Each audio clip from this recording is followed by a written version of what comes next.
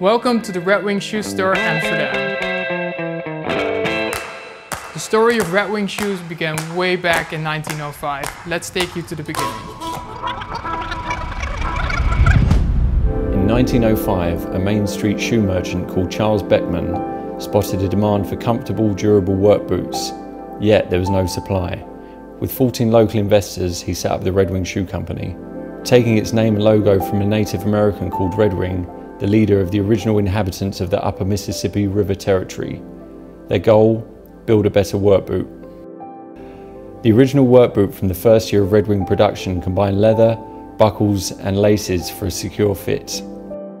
In 1909, Charles Beckman opened the doors of the first Red Wing shoe factory, located at the corner of Main Street in Red Wing, Minnesota. To this day, the location is still used by Red Wing Shoes for product development. The first generation of shoemaking craftsmen cut Red Wing's heavyweight, high-quality leather by hand. Today, cutting rooms operate in much the same way to yield premium parts for Red Wing's high-quality footwear. Finished shoes packed in wooden crates are loaded on wagons headed to the nearby Mississippi riverfront, loaded onto trains and riverboats destined for retailers. Outstanding quality was the essence of Red Wing products. This 1919 ad highlights the hand-nailed construction of the boots. With the introduction of the boots for oil-field workers, Red Wing started developing work boots to meet specific occupational needs. In 1928, the Wing logo, which has come to represent the brand till this day, is introduced. The logo is modelled on the feathers used in the Chief Red Wing's ceremonial headdress. In the early 30s, the billy boot was built to meet the demands of America's adventurous youth. The style featured a side snap pocket for a pocket knife. It became one of the company's top-selling styles. In the 1930s, trains were the backbone of transport throughout America.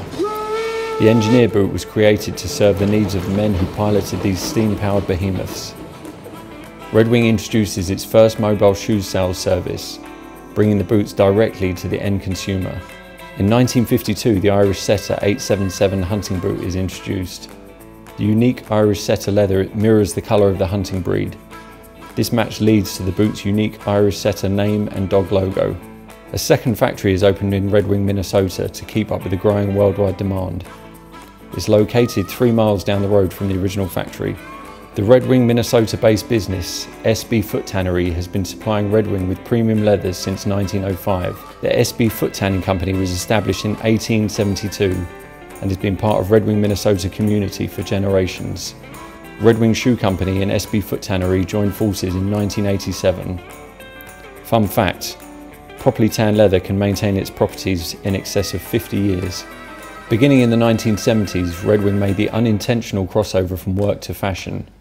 In Europe and Japan, individuals began wearing work boots as stylized Americana footwear. Shortly after, Jack Nicholson wore a pair of 877 Irish Setter boots in the famous One Flew Over the Cuckoo's Nest, filmed in 1975.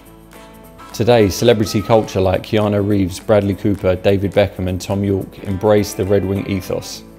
The Red Wing Shoe Company celebrates its 100th anniversary with the construction of the world's largest boot.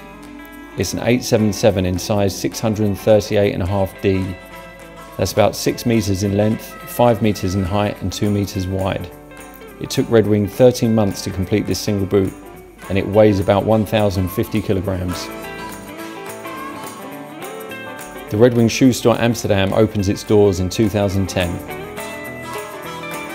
We are a proud family member of the Red Wing community since 2010. This year, we celebrate the 10-year anniversary of the Red Wing Shoe Store Amsterdam with a spectacular limited edition.